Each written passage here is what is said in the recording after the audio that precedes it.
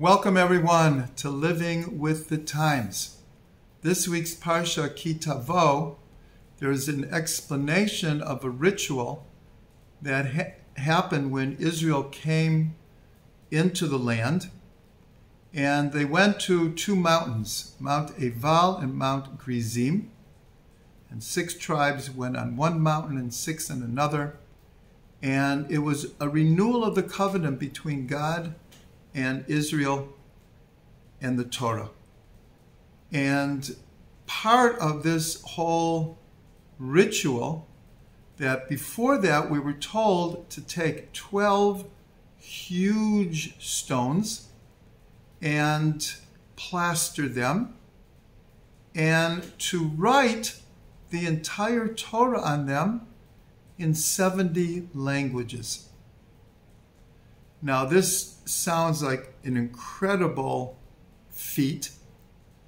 The Ibn Ezra quotes the Saadia Gaon, who held that it wasn't the entire Torah, it was all of the mitzvot in the Torah in 70 languages. So first of all, what we can learn from this is that ultimately the Torah is meant for everyone. And the Torah actually says that when you write this out, you should write it be'er heitev, very clearly. So here, there were 70 archetypal languages, and the idea was that the whole world could come and in their language read what the Torah has to say. Because eventually, God will be one and his name will be one. And in the Messianic era, there will be harmony and brotherhood in the entire world. And the glue that will bring us all together is the Torah. But the sages ask, how is it possible to get 70 languages, even if it's just the mitzvahs of the Torah, but let's say the entire Torah, on 12 stones, no matter how big these stones are. These weren't like buildings out of steel, they were natural stone. So the sages say just very simply, it was miraculous. However we understand it, it was a miracle that they could put all this information on these 12 stones. So what can we learn from this? This was a one-time event, but everything in the Torah is eternal and has relevance to us.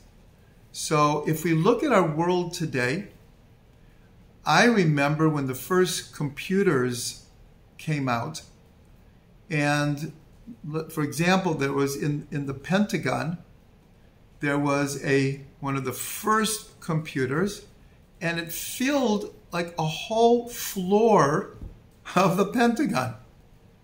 And in today's terms, it did a number of simple calculations. Now, we all have our phones. We have our digital world that we hold in our hands, that through microchips stores a phenomenal amount of information. And with searches, it can look up anything almost instantaneously. We can communicate with our device with virtually everyone, in theory, in the world, no matter where they are, instantaneously. Now, we all take that for granted, but this is also the miracle of our times. And so here we see when the sages said that getting the entire Torah in 70 languages onto 12 stones was a miracle. Well, here it's not 12 huge stones. We have a little device in our hand that can bring you hundreds of thousands of songs instantaneously, and thousands and thousands and thousands of books are all in the palm of our hand, let alone all the other things that our devices can do. So this month of Elul, I want to bring it down to living with the times, to what's happening right now. The letter of the month of Elul is the letter Yud. We're told that the month of Elul is created through the letter Yud. The Yud is the smallest of the letters, and the sages called it the little that holds a lot. You have to remember the first letter of God's four-letter name is a Yud. And the Yud represents what's called Tzimtzum, contraction. So just like, in a sense, the entire world is condensed into the palm of our hand, so the letter Yud represents the same thing. But what is it teaching for us in the month of Elul? Well, the truth is we are holy souls created in the image of God. We have infinite potential. The soul has infinite potential. And just like we're told that our brains only operate at 3 to 5% of capacity, it's the same thing with our potential. There's so much more that we could be doing, we would like to do, but we're not always channeling or activating our full potential.